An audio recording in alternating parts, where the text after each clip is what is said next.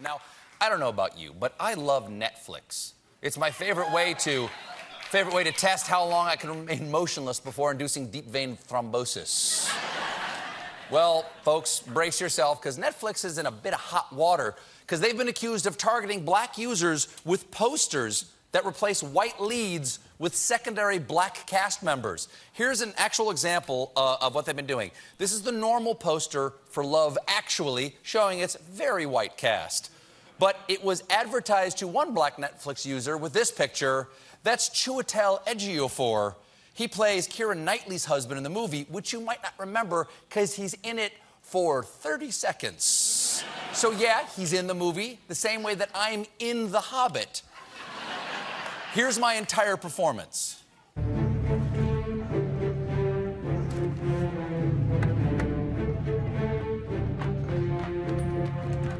Look, I'm very proud. Those are my two boys running away, by the way. Oh, wow. Those are my two boys running away. I'm very proud of that performance, but I understand why this isn't the poster for The Hobbit.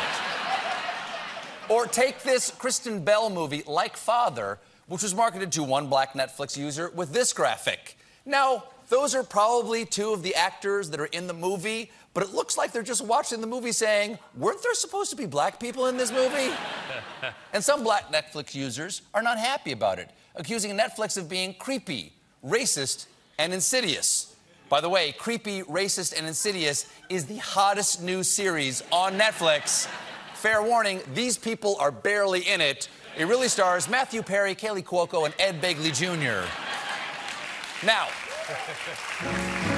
Ed Begley Jr. Ed Begley Jr.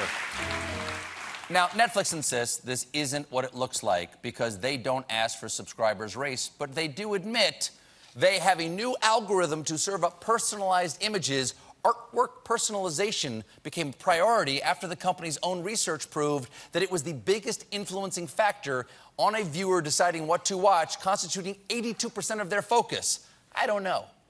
82% sounds a little high. When you're on Netflix, 30% of your focus is on your phone. 18% is on the plate of nachos balanced on your gut. 20% is how do I reach my Coke without making the nachos fall over? And by then, Daredevil's over. But regardless of Netflix's excuses, this is happening, and The Late Show has found some more definitely real examples of Netflix's racially motivated marketing. Like this poster for Casablanca, starring Sam, a pianist, living it up in his newly adopted homeland of Morocco. Or if action movies are more your thing, then you might like Jurassic Park, starring Samuel L. Jackson as Ray Arnold, the chief engineer of a revolutionary new amusement park. Or for a bingeable series, try Seinfeld, a show about Renee, an editor at Pendant Publishing who has to deal with the antics of her kooky friend Elaine. And, of course, there's always The Late Show with Stephen Colbert, starring bassist Louis Cato. We'll be right back.